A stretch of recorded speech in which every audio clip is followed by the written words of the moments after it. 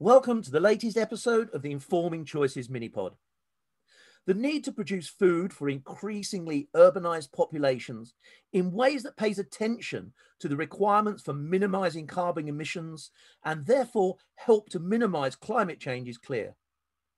In farming, carbon emissions come from crop fertilisation using chemical fertilisers, materials used to build and maintain farms, energy use of the farm buildings and vehicles, transport and distribution during and after growing, soil-based emissions from disturbing soils, and waste produced as a result of the farming process.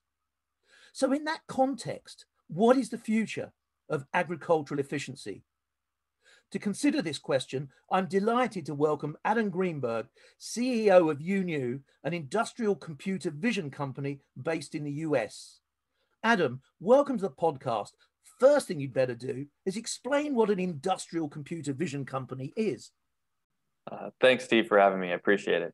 Excited to be here. The idea of an industrial computer vision company just comes from started off in the manufacturing industry. And that is the concept that when you're putting together industrial processes and industrial process optimization, we no longer have the ability to be as precise as we need to be for the latest technologies and to have the ideal outcomes. And you can't have a person every 6 inches to look at the next part of the process. And so it turns out you can augment a process and a flow by incorporating, if you will, expanding the eyes of a few operators by having the cameras that can do that every 6 inches, or in our case, cover every single plant in the entire farm. And so when it comes down to it, as an industrial computer vision company, we use the latest in machine vision, AI, and bring those technologies along with image collection devices, also known as cameras. Yep. And you combine those things together and you get yourself a way to optimize processes throughout your entire farm, allowing you to do more and be more precise and more granular with less. Well, that takes us really nicely into the first question, and you've started to answer it really. So how do the range of technologies you work with increase productivity and efficiency? Because those things are different and vitally important if we want to get more from less, aren't they? Yeah, and there's the whole spectrum of technologies that today, something so simple to people who aren't in farming as, if you don't do flood irrigation and you do drip irrigation, you can save more water, right? That was a giant game changer for the industry over the last 20 to 30 years. And today there's still drip irrigation getting put out in a way that saves a tremendous amount of water and allows us to increase yield. And then there are the technologies on the other side of the spectrum, which are working on the granularity of optimizing for every single fruit or for every single flower or for every single leaf and everything in between. So the technologies, there are the spectrum of technologies depending on how much you want to invest. The more you invest up front today, generally the more granular control you have in your recipes or your growing protocols that allow you to drive optimized yield outcomes. And do these technologies allow the growing of food close to environments where we might not have been able to do that before? Yeah, I think there's growing food where it's needed most is the decentralization of farming that is bringing us back to our roots. So if you look at, and no pun intended, I guess, but the idea that 200 years ago, before the Industrial Revolution, we were completely decentralized. We were just learning how to bring dried fish around, right? So the idea was all about how do we get enough calories locally for 365 days a year for just staying alive, right? It was not, we were not, and then we hit the age of the Industrial Revolution, and then we hit the age of really calorie abundance because we learned about preservatives. And so we centralized it all because we had preservatives and calorie abundance. And then we did a bunch of analysis on that. It turns out it wasn't as healthy as the local stuff. And so now we're seeing us going back to the decentralized production, more local, more healthy. And in the driver of that momentum is coming from consumers, right? So consumer demand is driving fresh local produce. And so production of all of the fresh fruits and vegetables that you want to buy at the grocery store happening down the street, or really in the suburbs because it's a lot cheaper and still local, that has become a massively not only profitable and successful trend, but it's exactly what consumers are demanding. And so that's why we're seeing to not only technologies and consumers, but also the whole food supply chain become compressed. Because before, when you had centralized farming, and that allowed you to have 2 or 3 distributors in between. Today, if they're only 20 minutes away from the city center, it makes a lot of sense to have maximum 1 distributor. Does that shift start to create some kind of capacity issues? I mean, certainly from a US perspective, I'm thinking here where you've got such vast areas of land that you can grow food in, to be able to concentrate that into an urban setting. Are there additional challenges that come to bear, or do the systems and the technologies that you're talking about kind of offset the capacity things by creating more production capacity in a smaller area? The word that comes to mind is leverage. Right. So by taking a vast amount of land and concentrating it so it's 10 to 30 times more productive per square foot, you're increasing the leverage of your farm. So when you invest in that 1 square foot or that 1 square meter, and then you invest in the systems and the tools to control the granularity of that, you're leveraging yourself up. So if you make a mistake or something goes wrong, there's a lot more to lose. Yeah. But in doing so, you also have much more to gain. And so it is a higher leveraged form of food production, in that we have now brought enough reliable technologies to bear. And Europe is a great example of this, more so than almost anywhere else in the world, where Europe has been leveraged and producing in greenhouses for decades. And so if you look at greenhouses or vertical farms in the US, there are massive ones expanding, it's growing at 20%. North American greenhouse square footage is growing on average about 20% per year, which is massive, right? Millions of square feet just popping up of glass. But a lot of that technique and technology was learned in Europe.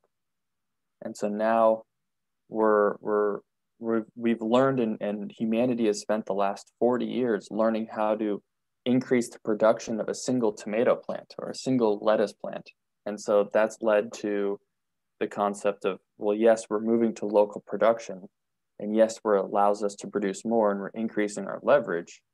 But at the same time, when you talk about the fields and what happens with the vast amount of space at the US, there's a lot lower leverage in that, right? You have a lot more margin for error.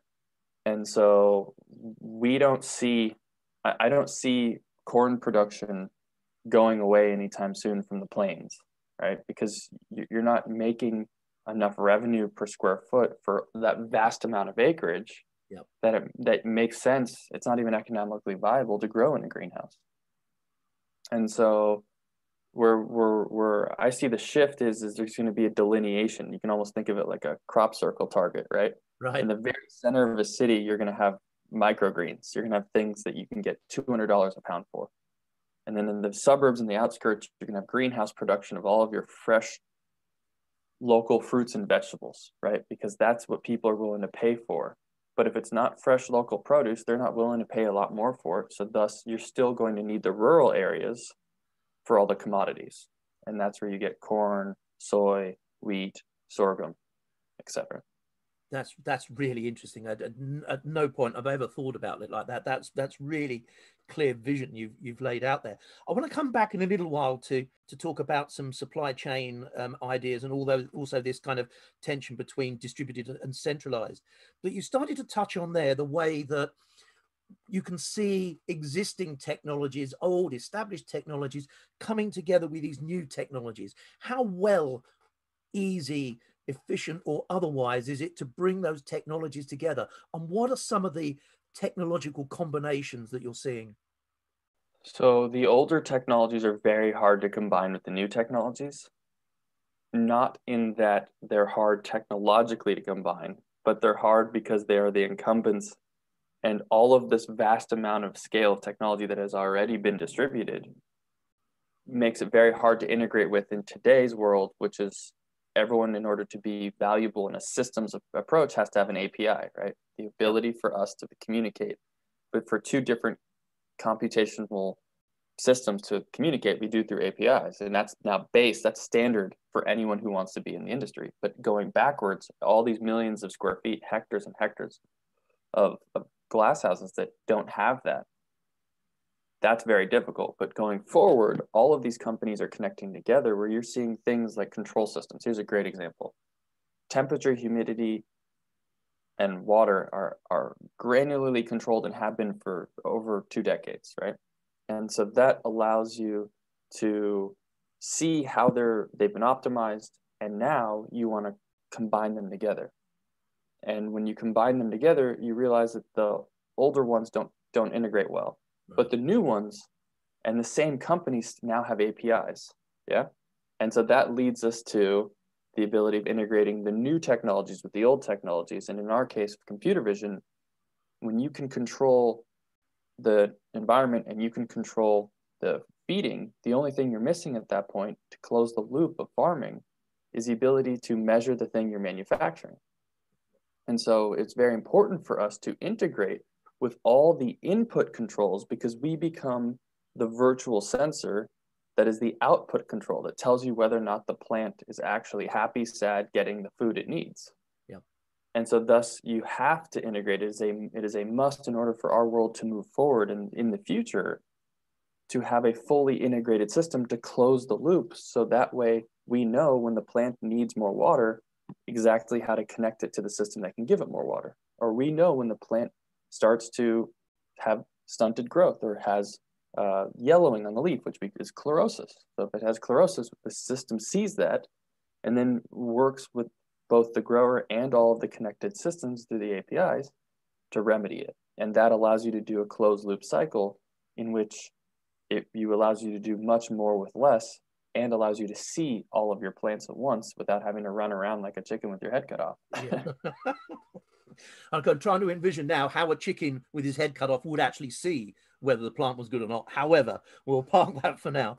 I mean, one of the things that's kind of dropped in my mind with your explanation there was what a future kind of seed to table supply chain might look like. What are the plausible options in the future? So will we see supermarkets with their own urban farms creating their own produce for sale to their customers? So does that potentially change that element of the supply chain in the future? So we see the urban farming movement where you're growing inside of the supermarket chain as marketing, not a sustainable solution. And the reason why it's so important for marketing is because consumer demand is what drives everything, right? We're a demand-driven economy in a capitalistic society. And so because of that, the amount of people that buy that tomato or something, let's say something it doesn't make sense to grow any vine crops because they're so long in the supermarket, but it's even leafy greens. The amount of people that buy that lettuce head every day, that when we walk into the supermarket, we think, oh, there's only 5 here. I'm taking one of the 5 today. That gets refreshed every hour, right? And so when you're walking in and you think it's your little safe space in which that everything's been curated for you, we forget that they go through 1,000 lettuce heads a day, right? And so the amount of production that takes and the amount of scale that takes to be able to produce the amount of food that we consume turns these in-store growing modules into marketing machines to help consumers feel closer and understand how things are grown. But in reality, you can grow it 10 times cheaper, 20 minutes down the road, a little bit further away in a warehouse or a little bit further away rurally. And so connecting the consumer to how it's grown and that process is important. And that's why I love the in-store mechanisms, but growing them in the store doesn't give you enough turns and doesn't give you enough revenue per square foot for shelf space that it makes tons of sense to grow everything in there. So we see oh, we're flying in leafy greens from California, moving to a rural greenhouse before it ever gets into a grocery store or supermarket. Interesting. I mean, one of the trends that we've seen in the UK as a result of the pandemic is changing customer behavior as far as groceries are concerned. So there are far fewer people actually making a trip to a supermarket. They're actually ordering online and either getting delivery of that or using click and collect services. Does that potentially change that dynamic about how supermarkets might choose to grow their own food if they're running from what I think of as dark stores, maybe, you know, one dark store in a large urban center that then distributes out to individual customers? Does that become more viable? Yeah, stores become distribution centers as we become more comfortable. It's the things that we used to consider were a pain, and things that we used to consider were, oh, I have to go to the grocery store and get food really fast, are going to become things that very few people can afford in the long run. Right? It'll be more for posterity's sake. It'll be more to reminisce on how it used to be, right? But where it's going is it's just it's a giant, as you said, a dark store. It's a distribution center, and at that point, not only, let's go one step further with it. In the very future, consumers are going to be pre-ordering. Oh, I want these things every week, and that will change the supply chain of when and what gets planted. And so depending on, and right now because we're taking a 50 to 70 day cycle of outdoor, for example, lettuce down to a 21, 24 day cycle, that allows you to now do just-in-time manufacturing of food for people based on the demand that they say they're going to have in the same month. And so the next iteration is connecting people to, I want this give me you know, I believe Amazon does this, where you can order it monthly, right? I think this is the subscription, right? Yeah. You can now subscribe to your food, and based on how you change your subscription every month, they're going to plant something different in the greenhouse that is directly for you. And then you're going to be able to see a visual record of the exact plant that you're eating growing from start to finish. And people say, wow, that's really far away. And I say, it's not, we're already doing it. So with machine vision, part of augmenting the process of closing the loop and using it to find pests and diseases, using it for yield forecasting, that's great. But that also allows you to give something to the consumer, which is they can see the exact head of lettuce they're growing, that they're holding the whole process from seed all the way to in their hands, that entire process visually and with the data record that changes the whole food safety conversation. There's all these ramifications that come out of it, but that's the future. That's where we're going with this. This is just-in-time manufacturing for consumer demand. That's fun. I love the kind of the way you've positioned that as sort of an industrialization of food production, which leads me to the last question I've got at the moment, which is, what role do you think industrialization of indoor agriculture through greenhouses, vertical farming, broader urban agriculture, LED farming, what role do you think they play in the evolution of smart city development? Could these things, do you think, should they become more integrated? They absolutely are becoming more integrated. They should be integrated. I believe it's more simple to say everything that consumers demand on a daily basis will be integrated into the industrial processes required to deliver satisfaction to the population. And so I would agree with the statement and where you're going with this, that it will all be integrated into a single giant process. I mean, one of the things I see for urban centers is an increasing availability of real estate. I mean, if we look at some of the existing trends for work and for retailing, for example, that we've seen over the course of the pandemic, with more online commerce, more hybrid working models between home and office, I can imagine certainly a time where at some point in the relatively near future, there's vacant real estate in the middle of London, in the middle of New York, in the middle of Seattle, wherever it might be, because people are not going to shop and they're not going to work. Does that create capacity for more urban centered farming, for more urban agriculture? And this is where looking into the future oftentimes creates more questions than answers. Yeah. But then you have to ask the question of, well, what's the highest and best use of this underutilized space? Yeah. And farming may be the highest and best use, but maybe not. Maybe people want to live there for cheap. Maybe it becomes government subsidized housing. Maybe it becomes a vertical farm. But the next best alternative to the current use of office space or for retail is not up to me. One of the possibilities is farming, but that will have a certain revenue per square foot and revenue per square meter, profit per square meter answer, but that may not be good enough compared to something that's right above it. For all we know, maybe housing, right? It may be dorms, it may be a hotel. So the concept of space utilization is crucial, in that we can't look at that in a vacuum. So I don't know the answer. I think that's absolutely right. That last comment you made there about not looking at it in a vacuum, and does the freeing up of real estate in urban centres provide a potential solution for homelessness, for example, for increasing social housing and so on? I think you're absolutely right. Adam, that's been absolutely wonderful. I know that wasn't a lot of time, but thank you so much for your time. There's some really wonderful insights there, I think, that have lots of connections with other things that I'm talking to people about. So thank you for that. Tell us, how can people get in touch with you, can see the work that you're doing, can find out more about the processes, the technologies that you're using? Yeah, so if you're interested in what we're doing, you can go to iunu.com. Or you can reach out to me via email. It's just ADAM, Adam, at IUN, N as in Nancy, U.com, because it sounds like M sometimes, but IUNU.com. And happy to converse further, to talk deeper about the future. This is some of my favorite stuff to talk about. So thanks for having me. I really appreciate it. And this is a lot of fun. Thanks ever so much, Adam.